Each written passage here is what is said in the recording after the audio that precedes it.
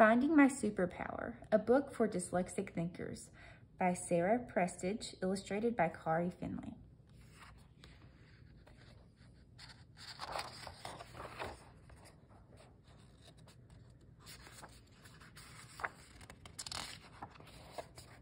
Ben has dyslexia. That is a hard word to say.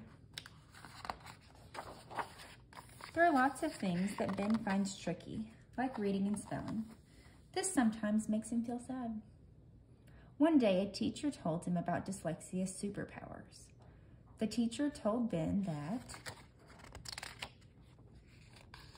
Jamie Oliver's superpower is that he can cook really yummy food that people like to eat.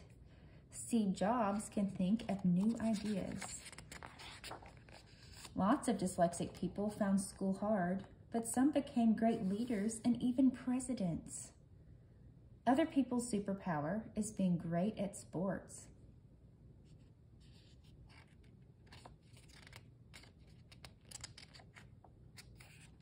Some dyslexic thinkers became amazing scientists and discovered all kinds of new things. Others got prizes for finding out how to make the world better.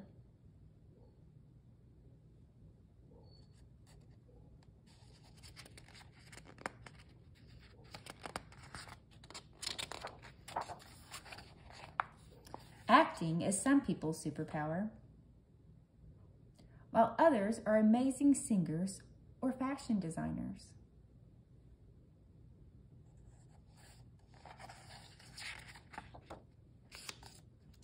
Some people with dyslexia who found reading and writing tricky even wrote books or made movies.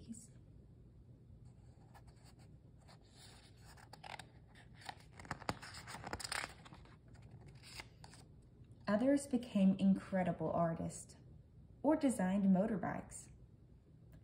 Other people's superpower was becoming an entrepreneur.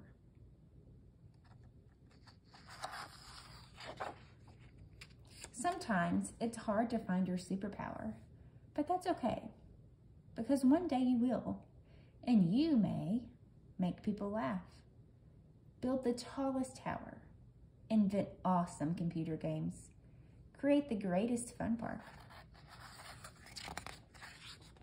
solve big problems, encourage people to change, run the fastest time, design the longest bridge, paint the next Mona Lisa, play a role in changing the world to make it a better place.